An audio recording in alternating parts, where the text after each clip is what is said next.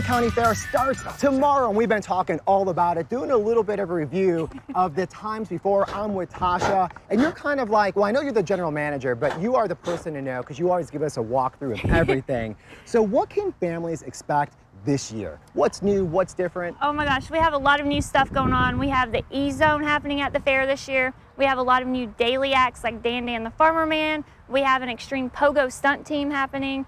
Our main entertainment lineup has tripled since last year. New rides, new food.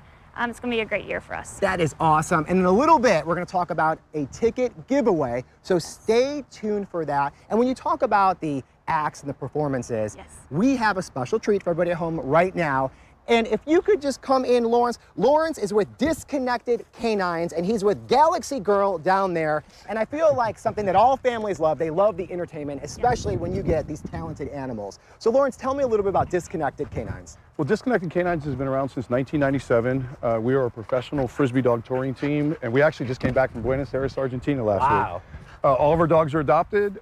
We do choreographed routines and shows. Each dog has their own specialty tricks that we do, and it's about a half-an-hour show 3 times a day at the fair. Now, I know before you were saying to me, before we were on air, that we really don't have a lot of space here. Really. So we're limited on what Galaxy Girl could do. Obviously, her name is Galaxy, so I know she could jump really high, like out of this world type high. Yep. So do you want to give a little demo on her Galaxy, let's athletic ability? Let's go. Come here. Quick.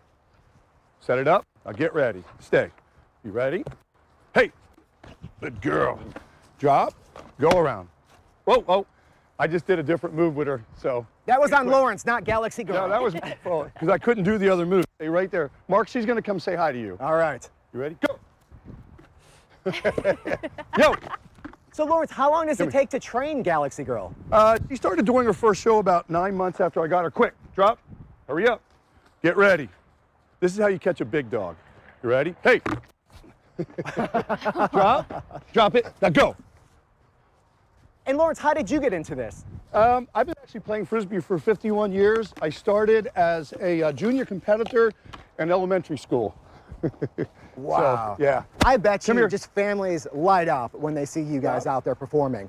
And then when are your shows? When can people catch your acts at the Clay County Fair? Our shows change daily, but weekdays are 5:45 and 9 every night.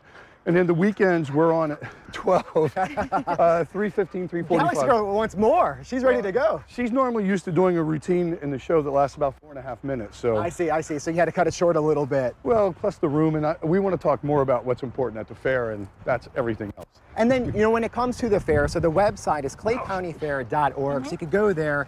And really, you should visit there in order to plan because there's so much to do, from the live music acts to things like seeing Galaxy Girl, kid shows. There's so much to do. So, like, what do you recommend for people at home? Like, how should they approach it? Because you can get lost in the shuffle. I recommend coming back a second day. Yeah, absolutely. That's a really good point. Yeah. I mean, we have a lot to offer. The Early Florida Village, which is a fan favorite. Obviously, the Frisbee dogs. We had the pig races, all the new acts. We have a brand new community stage this year that's going to have up to 25 to 30 local musical acts on that stage. We have the tractor and truck pulls on the last weekend. That's Friday and Saturday. Bring your ear protection. It's going to get really loud. And then we have the livestock barn. We have 5 barns full of livestock. So all the food, it's going to take about 2 days to get through it all. I agree. And I think the other thing too, just on my side, I think definitely go during the day, but also check it out at night because it's a different world altogether. Oh my gosh, the ride lights are beautiful. Like if you're into ride lights, bring your camera, take some pictures. It's a great thing. And when it comes to rides, I think that's another thing that's really important.